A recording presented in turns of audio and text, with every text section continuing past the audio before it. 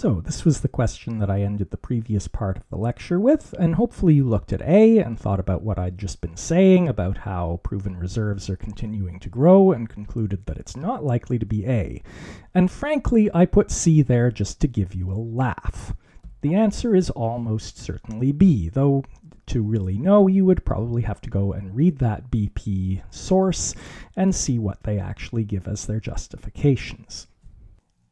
A useful general concept that we're going to need is energy density. I'm introducing this concept in this lecture on fossil fuels, but in fact we'll use this with virtually every type of energy we look at.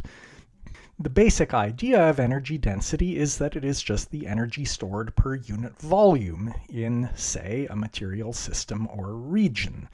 Energy divided by volume. There's a closely related concept called specific energy, which is the energy stored per unit mass.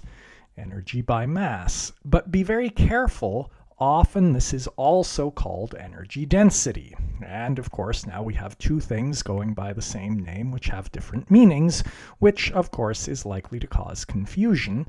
So to avoid confusion, do what you should always be doing anyway and always show your units.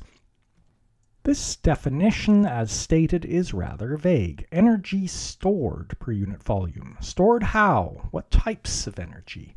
In principle, we could mean all types of energy that are stored in an object or material, but usually that's not what we mean. We're usually interested in some particular types of energy which are relevant to the situation we're thinking about. So, for example, let's think about a cubic meter of gasoline. That cubic meter of gasoline certainly has some amount of energy.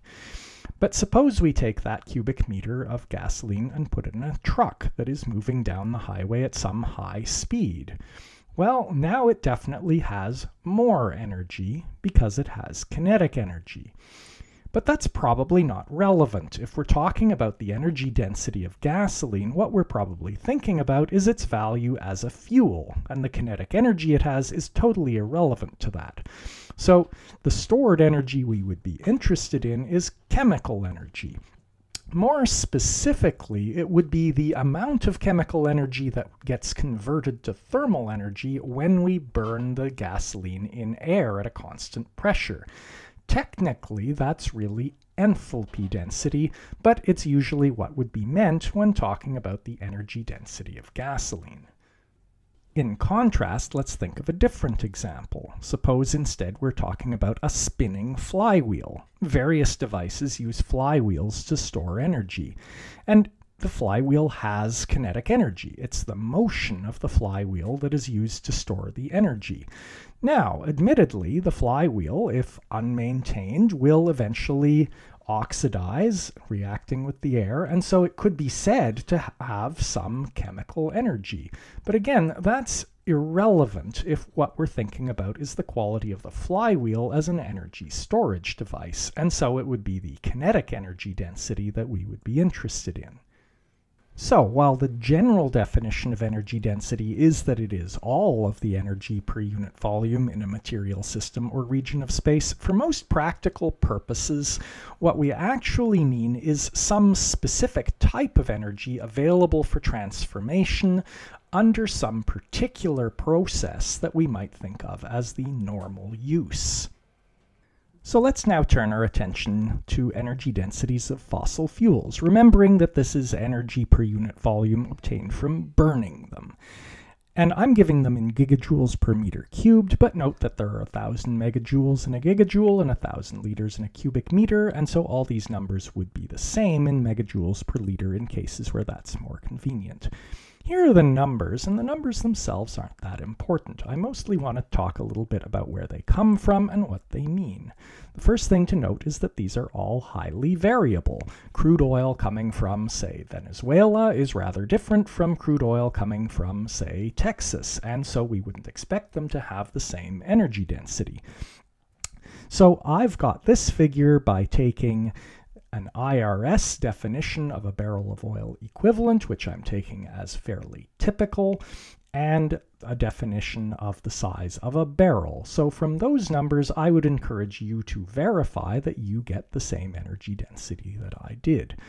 This figure I'm giving for coal is for a specific type of coal, anthracite. What about lignite, bituminous coal? And what's actually burned in power plants is often refined forms of these.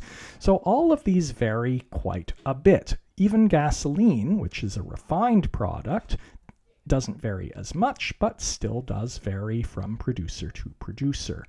It's important to note that the energy density of natural gas is much, much lower than these others, but the reason for that is simple to understand.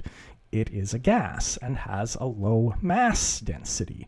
If we instead look at the specific energy per unit mass, then we find that natural gas is comparable and in fact higher than the others. So let's check that you understand energy density and specific energy. So for solids, it's generally easier to measure masses than volumes, and so often if you look things like this up for coal, you're going to find specific energies tabulated, but possibly not energy densities. And sometimes what you actually want is an energy density. So let's convert. For lignite, we have this value for specific energy, and we have its mass density.